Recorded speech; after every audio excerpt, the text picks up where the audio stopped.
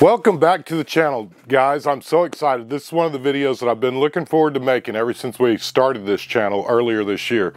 And the good thing is I'm going to teach you guys how you can start doing backyard bird photography. Extremely affordable. We're going to go over some of the mistakes I've made to help you so that you don't make the same mistakes I did. So let's get to the video.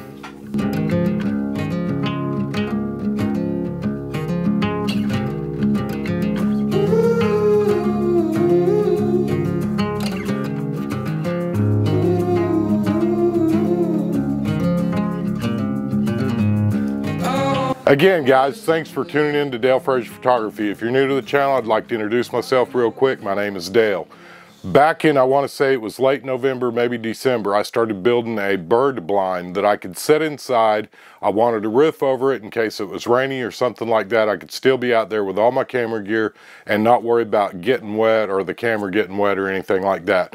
So the first little building that we're going to be showing, and I'll be showing this in the background as we're talking about it, is a bird blind that's not, this is not a conventional deal that your average backyard birder is going to do. But what I want to explain to you, every bit of this blind that I made it out of either scrap wood, junk wood, the metal on the top of it was some stuff that a guy was throwing away. So it is something that you can do if you just kind of look around and find the right pieces and parts. You could put something together like this for absolutely free.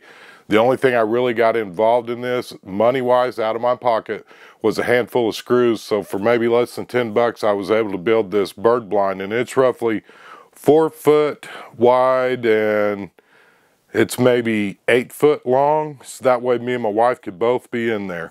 And again, I know that's not conventional, but here's one of the things that I did learn from doing that.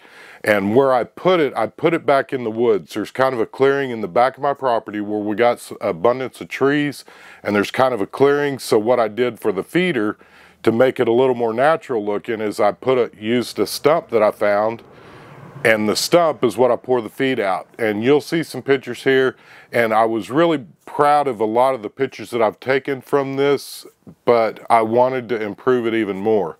My downside to this is, with it being inside the trees, it's extremely low light almost all day long.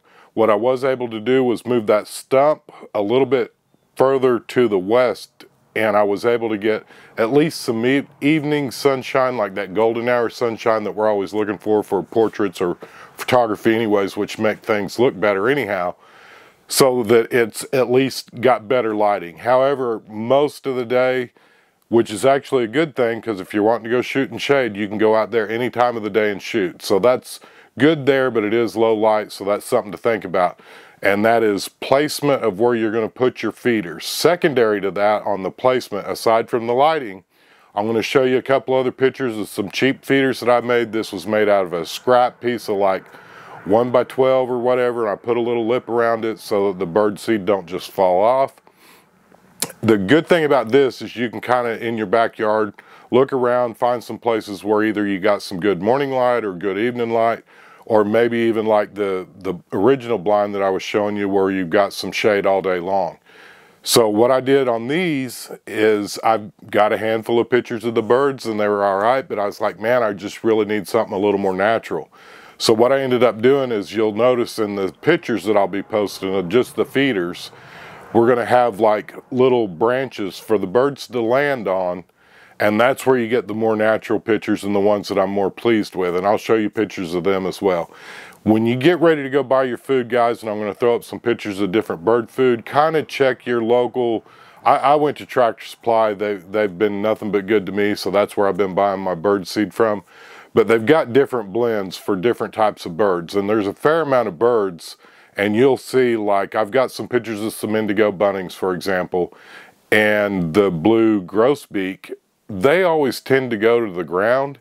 So what I do typically is every morning I get up and I refill the feeders, and I'll put all the old food down on the ground, and that's what your bird feeders or your ground feeders will end up coming to. The doves will come to it. We've got a brown head cowbird. He always goes to the ground. There's a fair amount. Summer tanager, haven't seen her at the feeder, but she'll feed around and eat the worms and stuff or bugs that are around the feed also. So there's a fair amount of birds that you're going to be getting on the ground.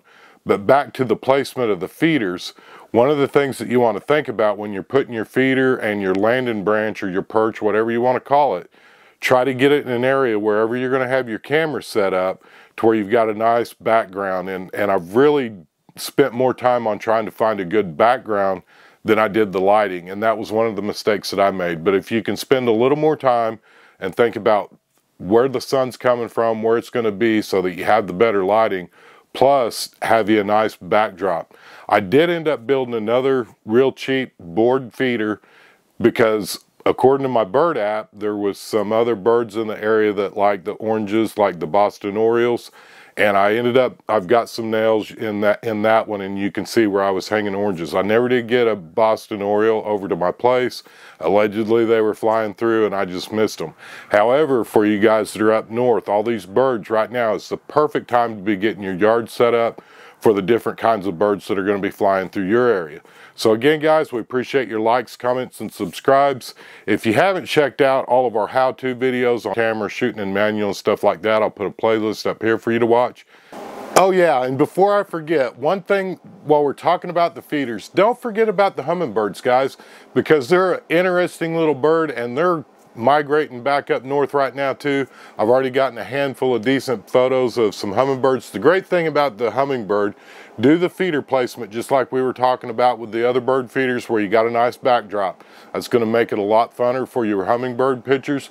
But the one cool thing that you don't necessarily need for the hummingbirds, you don't necessarily need a landing branch, because most of the time that hummingbird will come in, take a drink, and then he'll back up just enough to where you can crop out in camera and not have the feeder in the camera. Or worst case scenario, you got a little bit of the feeder but you got most of the bird in frame, then you can crop down in Photoshop or something like that. But don't forget about the hummingbird, guys. They're a lot of fun too. Until next week we're going to go a little more into the equipment that I'm using to get up close so that we can take some, in my mind, what are really good to great bird pictures. So again, until next week's when we get into the tools of the trade, be sure to check out one of the other playlists. Again, guys, thanks for the thumbs up. We appreciate your likes, comments, and subscribes. We're almost at 100 subscribers. If you guys know anybody that likes birding or into that kind of stuff, please share our video with them and tell them to come join us. We'd love to have them, bring them along with us as we go on this. It's going to be a fun summer shooting some birds, and we're going to get into some infrared photography. We got some great things coming up. Again, guys, let's go shoot some stuff.